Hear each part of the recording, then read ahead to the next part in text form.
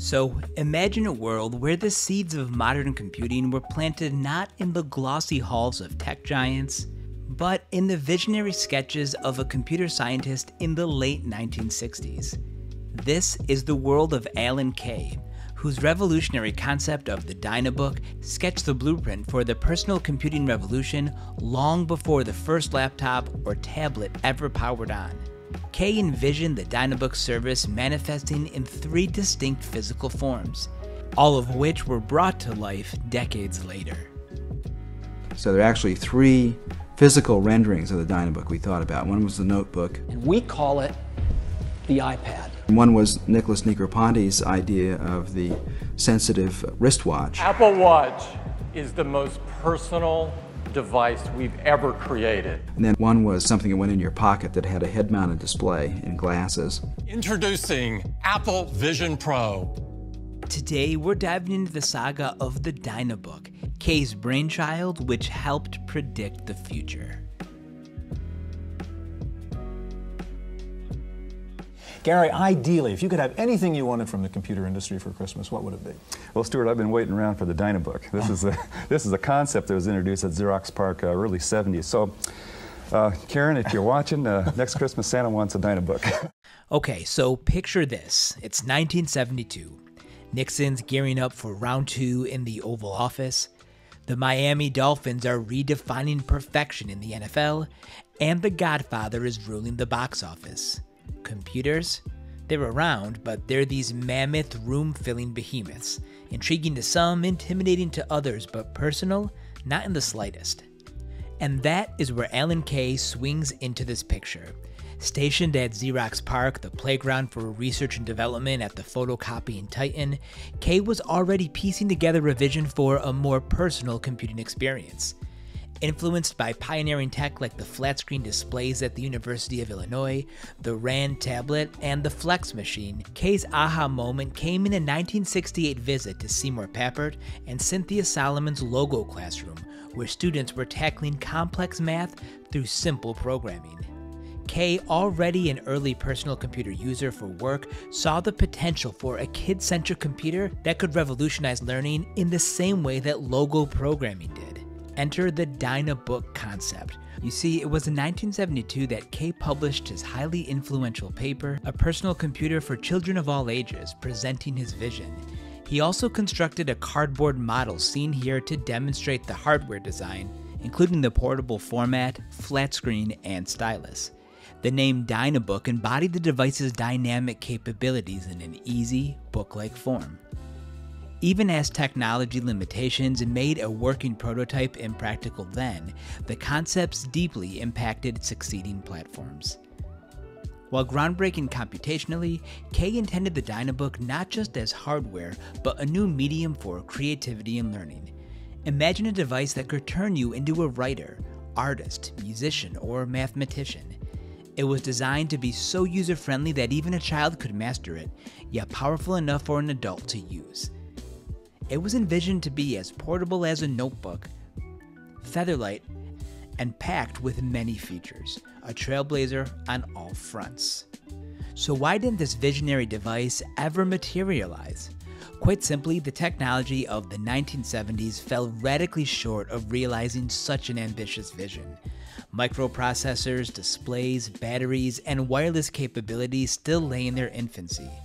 Nowhere near ready to enable a lightweight tablet device with the Dynabook's conceptual power. Moreover, the trademark Dynabook already belonged to Toshiba since 1958, who would in fact use that branding themselves decades later for a line of laptops. So even if constructing a functional prototype was possible, Kay would have had to release his conceptual device under another name entirely.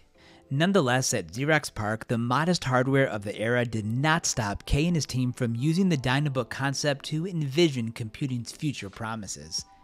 The envisioned specifications represented their holy grail for a personal, portable device, symbolic of the potential intimate, creative machines could one day hold. The Dynabook as a technical product died on the drawing board, too advanced for realization. But by embodying emerging ideas about computing's capabilities, the concept nonetheless lived on as inspiration at Xerox PARC. the Dynabook dream became a guiding North Star, pointing researchers towards the future shape of personal technology. Though never built, the Dynabook's conceptual impact rippled outward significantly. The Xerox Alto, which shared much of Kay's design ethos, became what he would call an interim Dynabook. It was kind of like a test bed at PARC, simulating many of the graphic user interface and multimedia capabilities that Kay had envisioned. As a pioneering early personal computer, the Alto brought major strides towards making computing accessible through innovations like the desktop metaphor, object-oriented programming, and what you see is what you get document editing.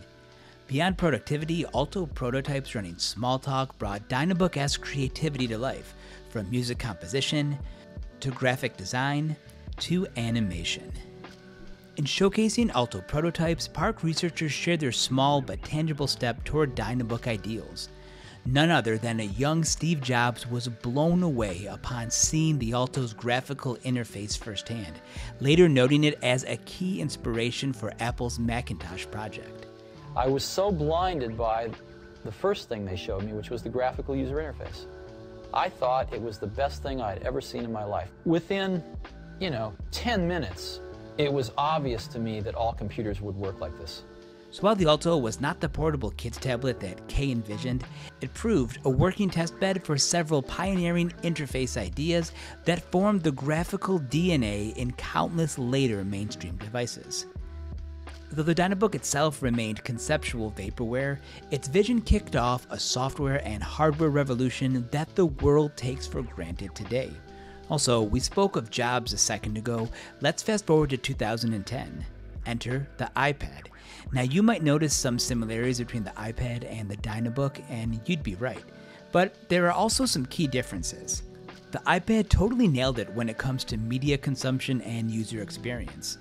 But the original model didn't quite hit the mark on Kay's vision of a tool for creativity and education. And remember how the Dynabook was supposed to have an integrated stylus? Well, the iPad didn't have that at first. Plus, there was no physical keyboard, and the iPad design wasn't exactly typing friendly. Yet despite the differences, the core ethos of the iPad still echoes facets of Kay's original Dynabook vision. At their hearts, both concepts aspired towards creating intuitive personal devices that could empower creativity. In interviews, Kay's ideas across computing still ring remarkably ahead of their time, even today. He envisioned the Dynabook manifesting in 3 physical forms. Decades later, Apple brought strikingly similar devices to life with the iPad, Apple Watch, and now even with a mixed reality headset, the Vision Pro. The details and capabilities differ vastly across 5 decades of progress, but in outlining multiple portable computing models turned to creativity, communication, and convenience, Kay effectively anticipated several defining products that Apple built their empire on. His Dynabook laid the seeds of imagination. Apple cultivated generations of hardware and interfaces, transforming how we engage with technology and information today. Now, believe it or not, Alan Kay actually joined Apple in 1984, and according to him, Jobs aimed to develop a tablet computer inspired by the Dynabook concept. Also, at the time in 1983, Apple was secretly working on a tablet prototype, which was internally called Bashful. However, Jobs was famously outed by Apple's board just a year later in 1985, shelving any potential early Apple tablet plans. Now, Apple did later draw from tablet computing ideas for their Newton PDA line starting in 1993, although Kay was not part of that team. Though featuring core functionalities envisioned for the Dynabook, the Newton still lacked the full ambitions for children's learning that Kay intended to realize, but still, it represented incremental steps towards the eventual goal. But nevertheless, everything that we've talked about in this video wonderfully illustrates how Alan Kay's 1968 vision laid core groundwork that still influences personal technology today. Modern touchscreens, graphical interfaces, and creative programming owe enormous debts to the Dynabook's conception decades ago. The Dynabook itself rested only in sketches, too premature to function. Yet, like seedlings scattered widely, its ideas took root through other channels before blossoming more fully in today's gadgets. So when we cradle our iPads, we likewise cradle over 50 years of patient progress. Every inch a tribute to the innovators like Alan Kay, who dared imagine computing so intimately.